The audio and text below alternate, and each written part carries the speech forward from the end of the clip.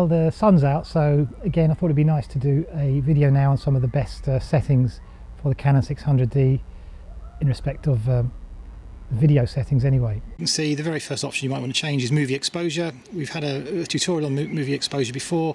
If you want day-to-day stuff for shooting the family, or just ease of use like I am now doing this particular video, and you've got changing weather conditions as we actually have here, I generally send that to auto. But if you want to do something slightly more ambitious, kind of more like professional looking, or do some more ambitious effects, etc., then you want to be setting that to manual. AF mode, we had a previous look at in a tutorial on that. I would normally leave that to live mode. Highlight tone priority, I just disable that. I don't bother to set that. If we go along to movie recording size, that's one of the other main things you've got to choose, and you can see there I've set that to 1920 by 1080, 24 frames per second. If I click on the set button there, and that's the one really people try to use to emulate Hollywood cinematography. It's got the 24 frames per second, which is the frame rate used in mainstream cinema, and it's also got the 1920 by 1080 HD quality. That's full HD. Side, you can see sound recording there. Well, generally I would set that to auto. There is another video which I've done showing where you would use the manual setting, but generally I set that to auto. I've set the metering timer. That's actually for the holding the exposure. You've probably seen that in one of the I think it's in the auto exposure lesson I did, and that's by default that's set to 4 seconds. If you're going to be using that in auto exposure, then I find personally 30 seconds is a much more useful time, which I set it to that. Other things, well, here's a grid display. That's actually quite useful, and that's useful for setting up your shot overall, how your shot looks composition wise, and I stick it to grid 1. And the reason I do that, if you have a look at the screen there, you see the grid appears, and the idea is this kind of rule of thirds thing, that you get main it's perhaps not very well shot up on this, but I'll stand in the scene now and you might see it, that the main characters or points of interest are at the intersecting points.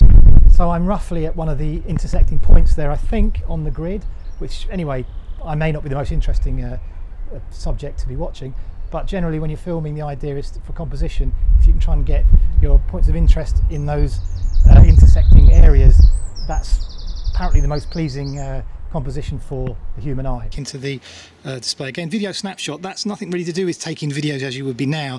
That's if you're actually doing something slightly different, which is what's called Canon has introduced a slight snapshot mode, which you can take a number of shots for a few seconds. It's normally meant for fun use, which is quite useful, and you can then edit them together. I generally just leave that to disable, but obviously it's something you might want to look at yourself.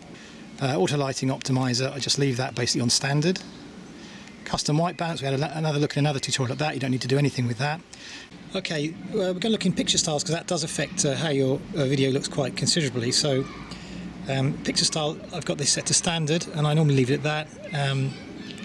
You've also got auto, which is not a bad one, and depending on your scene, portrait, landscape, you can actually affect the look a little bit, either add more colours or more contrast, etc. So standard's okay for most circumstances. If you want to edit your film afterwards and add your own colouring, you know, saturation of colours, contrast, etc., you can choose a neutral or faithful one, which gives a more washed out kind of look when you film. So you can add your own, as I said, colour saturation, contrast, colour and tone afterwards, and sharpness as well.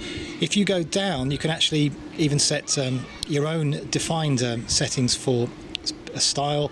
So once you're down, say, to user defined 1, I've set some settings there for editing afterwards, and once you're in there, if you say click on info and you come into the option, all the options within that style, and I've set on this one, for example, sharpness right down to 0.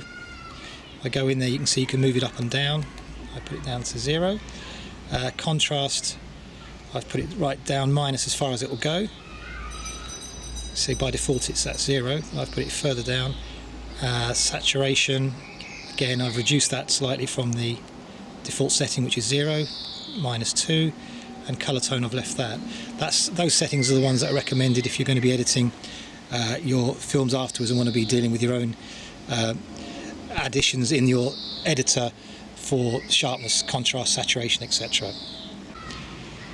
Regarding quality, you can just leave that whatever setting it's on, because it doesn't affect video at all. It just affects the resolution of your photography.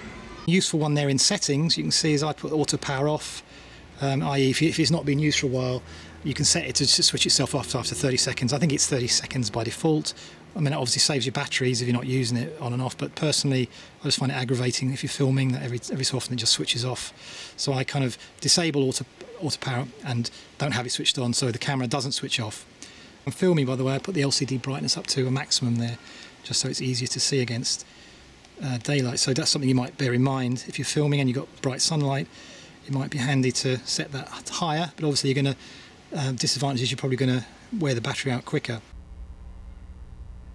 Thanks very much for watching. I hope you enjoyed that.